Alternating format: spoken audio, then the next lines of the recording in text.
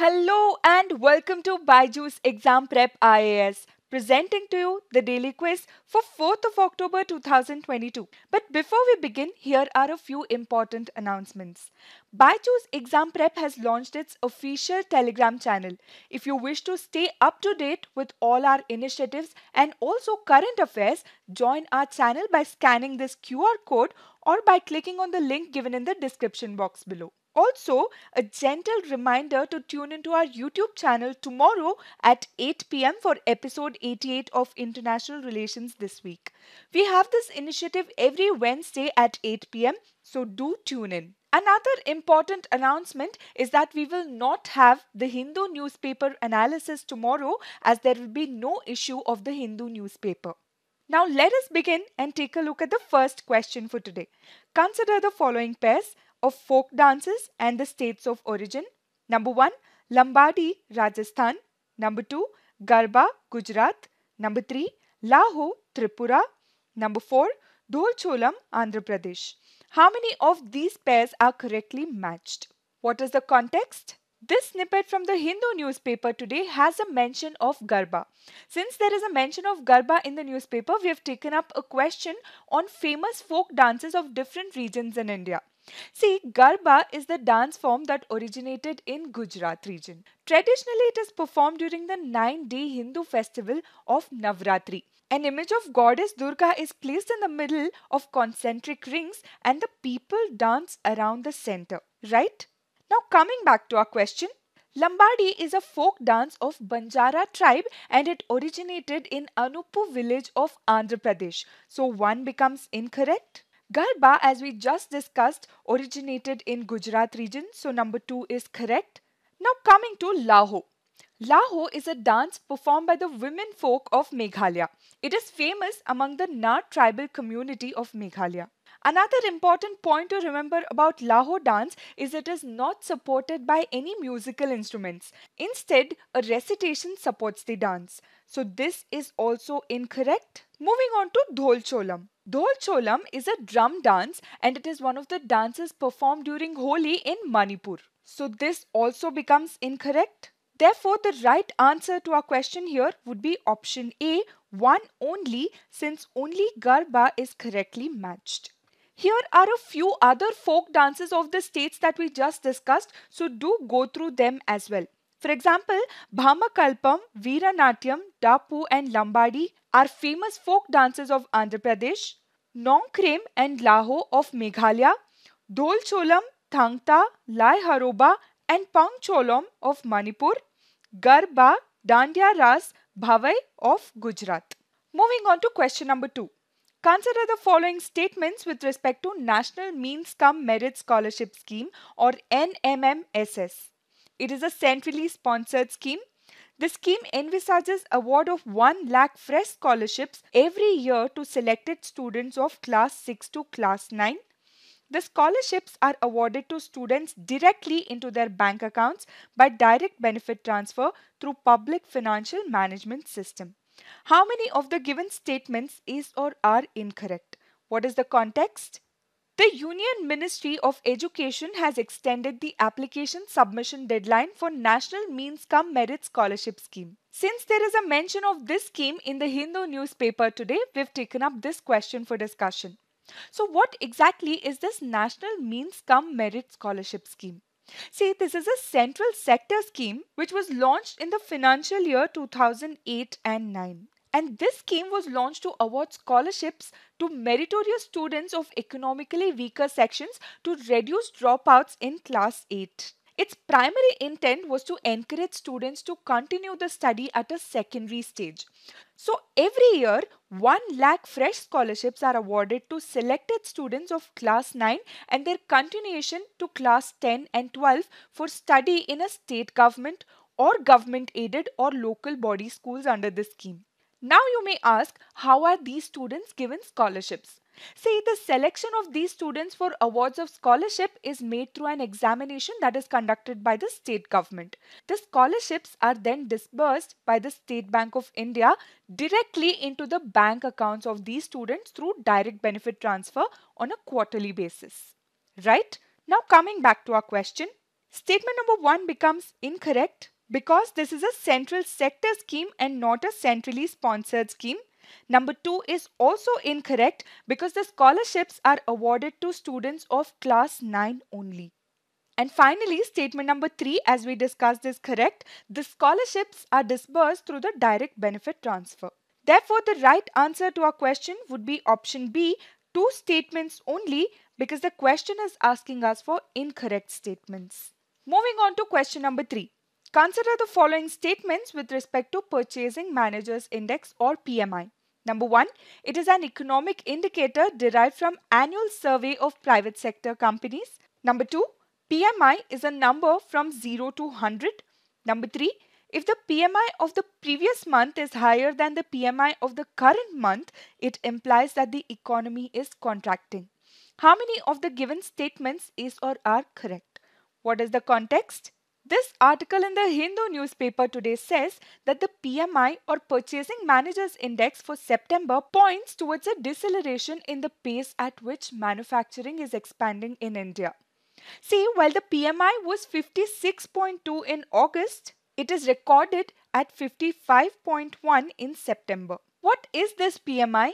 What does these numbers mean? Let us understand all of this as we discuss this question.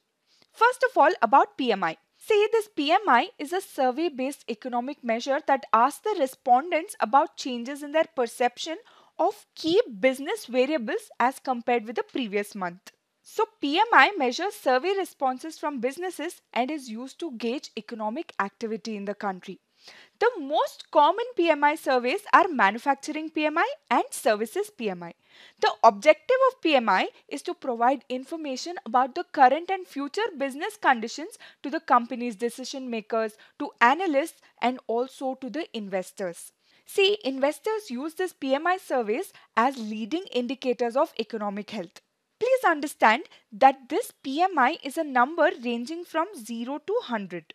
A number above 50 means there is an expansion and a score below 50 denotes contraction. And if the PMI is at 50, it indicates that there is no change, right? Now, who comes out with this PMI? There are 3 principal producers of PMI and they are Institute of Supply Management or ISM, or Singapore Institute of Purchasing and Materials Management, and the S&P Global. Now coming back to the question, statement number 1 here would be incorrect because this is a monthly survey and PMI is calculated every month.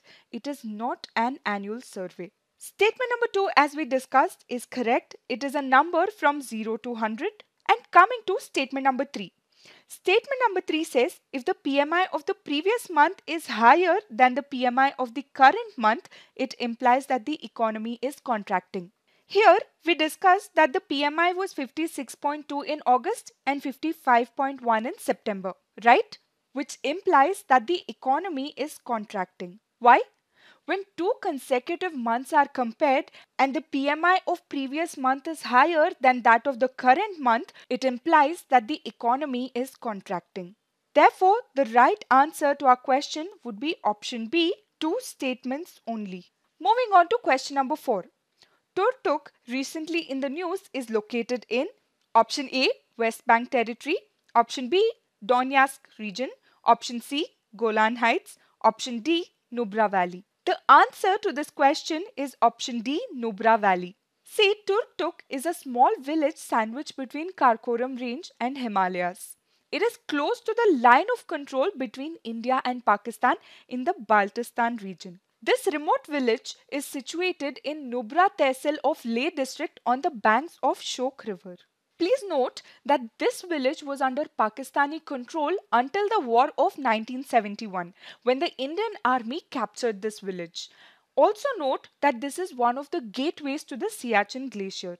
Why this question? The Prime Minister of India has lauded the efforts of the people of Turtuk for their participation in Swachh Bharat mission.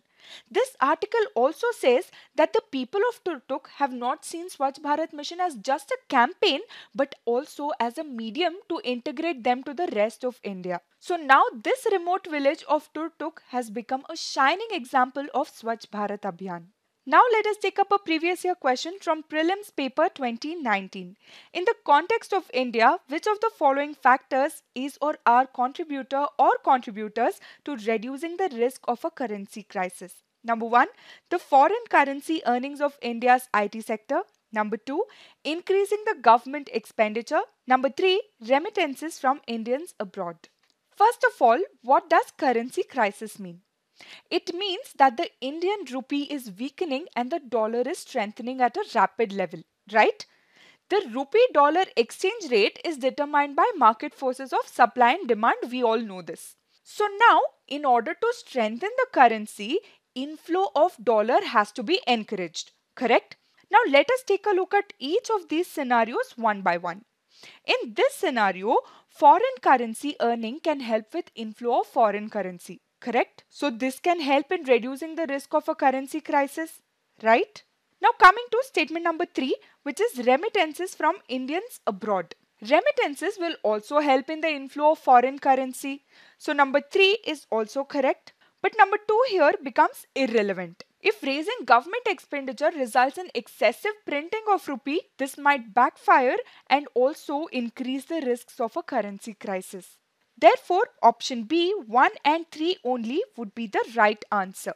Now let us take up the fact of the day for today, which is credit default swaps. This article in the Indian Express newspaper talks about credit default swaps, and hence we've taken up this topic for discussion today. First of all, what exactly is a credit default swap? A credit default swap is a financial derivative or a contract. This contract allows an investor to swap or offset his credit risk with that of another investor. Let me simplify this. Suppose I am a lender and I am worried that the borrower will default on the loan taken from me. Then I can use this credit default swap to offset the risk I might have to face, right? So if I have to define it in a simple manner, credit default swap would be an insurance against default risk by a particular company.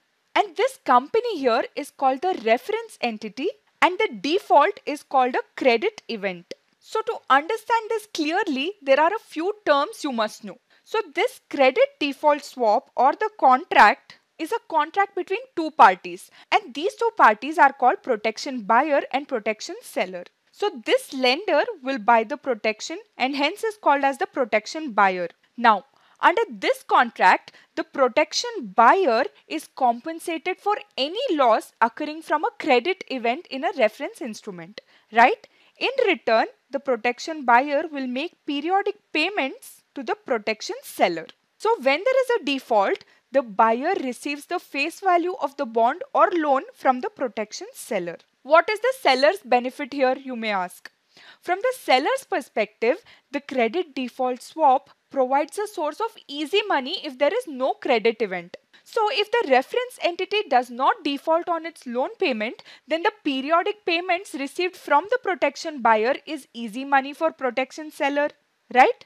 Let me explain with an example. Assume that there are two parties, Tom and Harry. Both of them enter into a 5-year credit default swap. In this, Tom is the protection buyer and Harry is the protection seller. Let us assume that Tom has lent Jerry a loan of rupees 50 crore and now Tom has entered into a credit default swap with Harry and he agrees to pay 50 lakhs annually to the protection seller for this CDS. So if Jerry does not default, the protection buyer keeps on paying 50 lakhs to Harry every year, and this is easy money for Harry, right? But if Jerry defaults on his payment, then Tom has to be fully compensated by Harry. So this is how a credit default swap will help an investor to swap or offset his credit risk with that of another investor. That is all for today. Thank you for being with us. Keep watching and keep learning.